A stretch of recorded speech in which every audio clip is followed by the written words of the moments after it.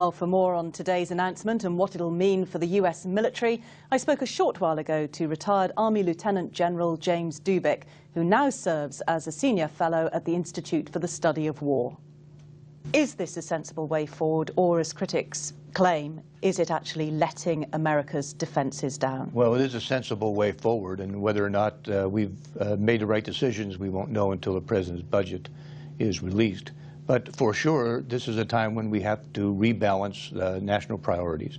And national security means more than just military security. As the President and Secretary said, our economy is part of our national security.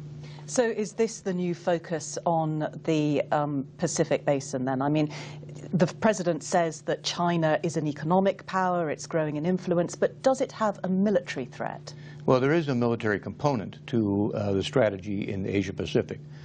We do want to strengthen our allies in the region, Australia, Japan, North Korea.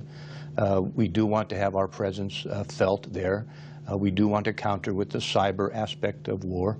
But the Chinese threat, so to speak, is less military. It's more economic, social influence. And so we want to counter in those ways as well.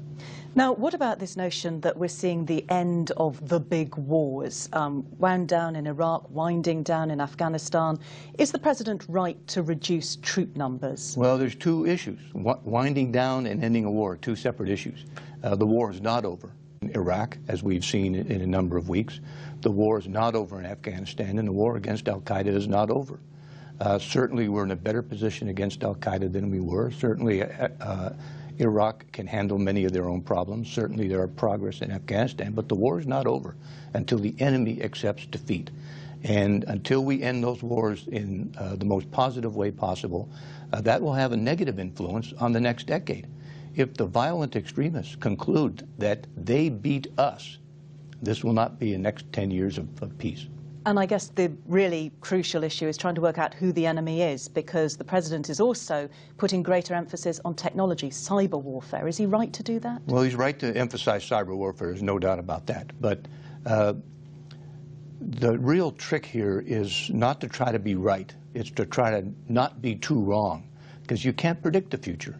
The Clinton administration never thought they were going to get into Haiti, Somalia, Bosnia, and Kosovo. The Bush administration came in not thinking they were going to be nation builders in Iraq, Afghanistan, and fight al-Qaeda. Reality has a way to impose itself. So from my perspective, the real decision here is not to get the balance of air power, sea power, cyber power, and ground power too far out of balance. And my fear is, with respect to the ground side, that we are doing just that. The Army and the Marine Corps did not grow to the size necessary for the 10 years of war, and now we're acting as if they did and cutting them. I don't think that's smart. General Dubik, thank you very much for joining us. Thank you.